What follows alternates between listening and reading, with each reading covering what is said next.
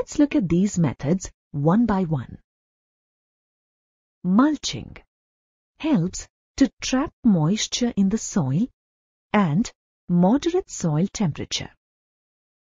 It involves covering the bare ground between plants with a layer of organic material like straw.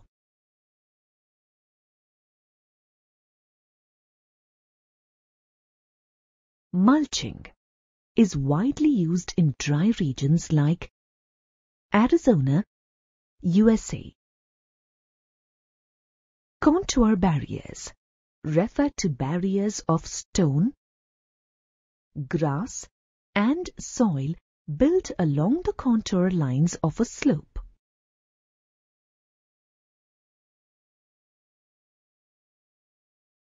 Trenches are built in front of the barriers to collect water and prevent it from flowing down the contours and washing away the soil. Many farmers in northern Thailand have used this method to conserve soil, as the area has steep slopes that are prone to soil erosion. Rock dams are dams created from piles of rocks that are stacked up to slow down the flow of water and prevent the formation of gullies. This curtails soil erosion.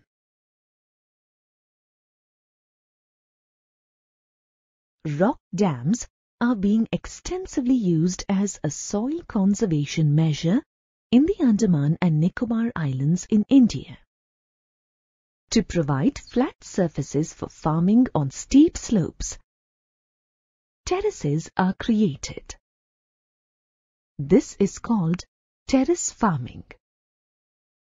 Using terraces also prevents soil erosion and surface runoff.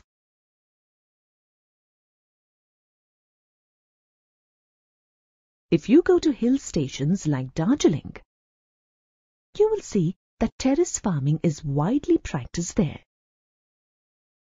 Intercropping is a widely used practice in China to reduce soil erosion due to rainwash. In this method, different crops are grown in alternate rows and are sown at different times.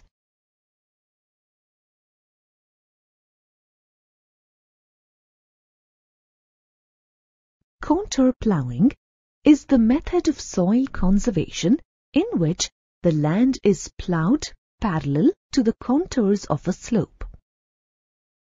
This creates a barrier that prevents water from flowing down the slope.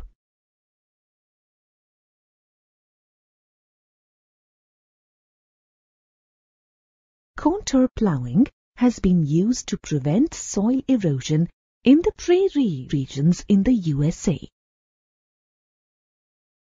In coastal and dry areas, rows of trees are planted to control the movement of wind, thus protecting the soil from being blown away. These rows of trees act as shelter belts. Shelter belts can be seen in areas that are prone to fast winds, like the coastal regions of Orissa in India.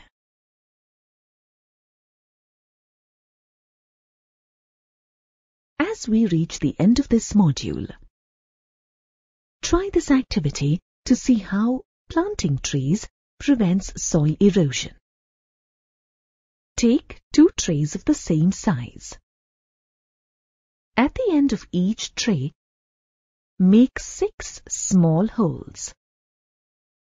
Next, fill each tray with the same amount of soil. Leave one tray as it is. Plant grass in the other tray. Wait for a few days till the grass has grown at least a few centimeters.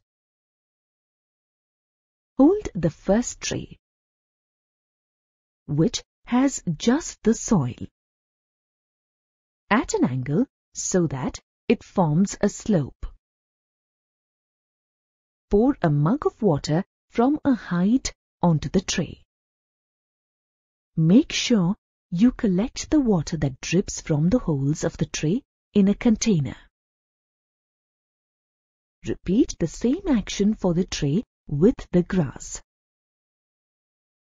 You will see that the water that you collected from the first tray is muddier than the water from the tray that has the grass. This proves that planting trees can help in preventing soil erosion. Let's quickly recap what we've covered so far. In this module, you learned that soil is the thin layer of matter that covers the Earth's surface. Soil is formed by the weathering of rocks and minerals. The breakdown of surface rock due to various factors is called weathering. The major factors that affect soil formation are the parent rock, climate, relief, flora, fauna and microorganisms, time. Soil degradation is caused by deforestation, overgrazing, excessive use of chemical fertilizers and pesticides, rainwash, landslides, floods. The methods of soil conservation are mulching, contour barriers, rock dams, terrace farming, intercropping, contour ploughing, shelter belts.